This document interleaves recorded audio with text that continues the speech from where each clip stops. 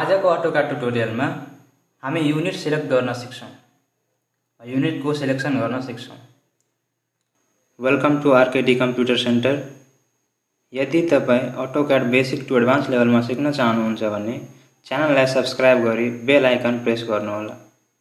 युनिटको selection हामी ड्रइङको dimension अनुसार गर्छौं। यदि ड्रइङको डाइमेन्सन मिटर, सेन्टिमिटर वा एमएम मा छ भने हामी डेसिमल युनिट सिलेक्ट गर्छौं र यदि ड्रइङको डाइमेन्सन फिट, इन्चेस मा छ भने हामी आर्किटेक्चरल पनि सिलेक्ट गर्न सक्छौं र हामी इन्जिनियरिङ पनि सिलेक्ट गर्न सक्छौं। त्यस्तै यदि हाम्रो ड्रइङको डाइमेन्सन फ्र्याक्सन मा छ भने जसरी बट्टाहरुमा हुन्छ 1/2 मा छ, 4/7 यसरी छ भने हामी त्यस्तो केसमा हामी के गर्छौं, फ्र्याक्सनल युनिट सिलेक्ट गर्छौं। त्यसको लागि हामी के गरे, मानुस कि हाम्रो ड्रइङ फिट मा छ, हाम्रो ड्रइङको डाइमेन्सन फिट मा छ। त्यस्तो केसमा हामी युनिटको सिलेक्सन आर्किटेक्चरल वा इन्जिनियरिङ गर्छौं। जस्तै मानुस कि म 5 फिट को लाइन ड्रा गर्न चाहन्छु। ड्रा कमान्डमा गए, लाइन लिए, यहाँबाट स्टार्ट गरे, 5 फिट लेखे तर यसले लिएन। किन लिएन? किनभने यसको युनिट इन्जिनियरिङमा वा आर्किटेक्चरमा छैन। जब जुन बेला हामी फर्मेटमा गएर युनिट आर्किटेक्चरल गर्दिन्छौं, आर्किटेक्चरल गर्दिए, ओके गर्दिए, अब यसले फिटमा लिन्छ। डाइमेन्सन अब फिटमा यसले लिन्छ। ड्रा कमान्डमा गए, लाइन लिए, यहाँबाट 5 फिट लेखे, अब यसले फिटमा दियो। त्यस्तै यदि 5 फिट को हुन्छ भने हामी आर्किटेक्चरल भयो अहिले, अब इन्जिनियरिङमा पनि सेम हुन्छ। फर्मेटमा गए, युनिटलाई चेन्ज गर्दिए, इन्जिनियरिङमा ओके गर्दिए।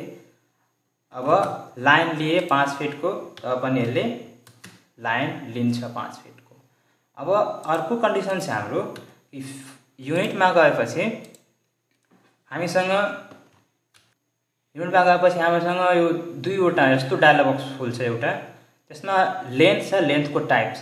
अब लेन्थको टाइप कुन चाहियो हामीलाई, त्यसको युनिट कुन सिलेक्ट गर्नुहुन्छ त्यही। आर्किटेक्चरल सिलेक्ट गर्नुहुन्छ भने फिट, इन्चेसमा काम गर्छ। डेसिमल सिलेक्ट गर्नुहुन्छ भने मिटर, सेन्टिमिटर, एमएम मा काम गर्छ र इन्जिनियरिङ सिलेक्ट गर्नुहुन्छ भने त्यही मिटर र के भन्छ सरी फिट र इन्चेसमा काम गर्छ। यदि फ्र्याक्सनल सिलेक्ट गर्नु भएको छ भने, यदि हाम्रो ड्रइङ को डाइमेन्सन फ्र्याक्सनल भ्यालु छ, जस्तै 5/7 छ, 1/3 छ, 2/5 छ डाइमेन्सन, यस्तो केसमा हामी के गर्छौं, फ्र्याक्सनल भ्यालु सिलेक्ट गर्छौं। अब अर्को टपिक छ हाम्रो प्रिसिजन। प्रिसिजनमा के हुन्छ, जसरी हामी आर्किटेक्चरल सिलेक्ट गरे, अब यसमा धेरै टाइप्सको प्रिसिजन हुन्छ। 0 फिट, 0 इन्च। हाम्रो ड्रइङ जुन हुन्छ, जुन हाम्रो ड्रइङमा जुन डाइमेन्सन छ त्यो कस्तो छ, फिट, इन्चमा मात्रै छ कि यसरी फ्र्याक्सनमा दिएको छ, 1/2 छ, यसरी हेराउन चाहनुहुन्छ कि कसरी दिन चाहनुहुन्छ, त्यस्तो केसमा हामी प्रिसिजनको युज गर्छौं। मैले इन्जिनियरिङ सिलेक्ट गरे, अब इन्जिनियरिङमा म चाहन्छु कि 0 फिट 0 इन्च देखाओस्। 0 फिट 0 इन्च हाम्रो ड्रइङमा। यस्तो पनि केस हुन सक्छ कि 0 फिट 5.4 इन्च छ। त्यस्तो केसमा हामी यो सिलेक्ट गर्छौं।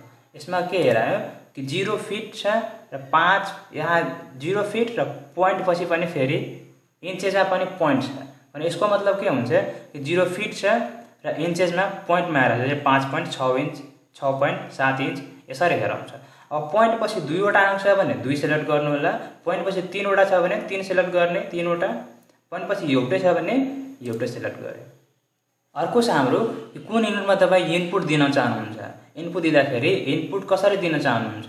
यदि इनपुट म इन्चमा दिन्छु, जसरी 5 इन्च दिन्छु भने 5 दिन्छु भने इन्च आफै लिन्छ। अनि त्यस्तो केसमा हामी इनपुटमा इन्च सिलेक्ट गर्छौं। यदि हाम्रो इनपुट जुन इनपुट दिइराछौं त्यो फिटमा छ भने हामी यहाँबाट फिट सिलेक्ट गर्छौं। अहिले हाम्रो इनपुट स्मलै छ, इन्च छ, त्यो भएर हामी इन्चेसमा चुज गरे अनि प्रिसिजन 0.5 0 गर्दै 0/0 गरेर 0 फिट मतलब 0 इन्च। यो साइडमा छ एंगल। अब एंगल जुन टाइप एंगल तपाई इनपुट दिनुहुन्छ एंगलको त्यसको टाइप कसरी दिनुहुन्छ, कुन टाइपमा दिनुहुन्छ। यसमा डेसिमल डिग्री डिफल्ट हुन्छ, डिफल्ट राखे पनि कुनै समस्या हुँदैन र म दिन चाहन्छु कि डिग्री मिनट सेकेन्डमा आओस्। डिग्री मिनट सेकेन्डमा दिन सक्नुहुन्छ। यदि हाम्रो इनपुट ग्रेडियन्टमा छ भने ग्रेडियन्ट दिन चाहनुहुन्छ, रेडियनमा छ भने रेडियनमा दिन चाहनुहुन्छ, ग्रेड छ भने ग्रेडमा दिनुस्, रेडियन छ भने रेडियनमा दिनुस् र सर्वेयरको युनिट छ भने सर्वेयर युनिट दिनुस्। ओके गरिदिनुस्, हाम्रो युनिटको सिलेक्सन भइहाल्छ। अब हामी लेन्थ लिन्छौँ, एल इन्टर लाइन लिन्छौँ। अब यहाँबाट 5 फिटको दिन सक्छौँ, 6 फिटको दिन सक्छौँ। अहिले फिटमा काम भइरहेछ। तपाईलाई भिडियो राम्रो लाग्यो भने भिडियो लाइक गरी आफ्नो साथीलाई सेयर गर्नुहोस् ताकि तपाईको साथीले पनि सिक्न सकोस्। भिडियो लास्टसम्म हेरिदिनुको लागि धन्यवाद।